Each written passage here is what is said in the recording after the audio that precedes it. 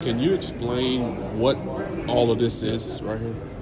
Okay, so this is a pump off controller is what we're looking at. A pump off. What's actually pumping off here? So a pump off controller is what's controlling a pumping unit, right? A lot of people are familiar seeing these pumping units. They got different names. Nodding donkey. I've heard grasshopper, right? But you know what I'm talking. You see them in movies, right?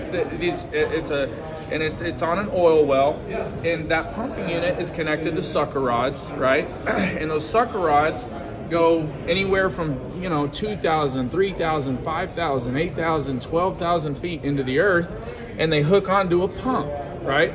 And what we're doing is a pump off controller is monitoring the efficiency of that entire pumping unit system. And the point of a pump off controller, if I'm doing 100% of the work at surface, right, I'm going up and down, I'm lifting all these loads all day, every day. If the pump isn't filling up, I don't want to be doing all the work. So I'm going to maximize my efficiency. I'm going to slow down, or maybe I'm going to turn off and let that fluid come back into the wellbore, and then I'm going to kick on again when the pump is full. So when you're driving by and you see these pumping units not moving, it's not because we're just wasting, we're inefficient, or it's something tied to oil prices. It's not. It's these systems. Yeah, they could be broken, right?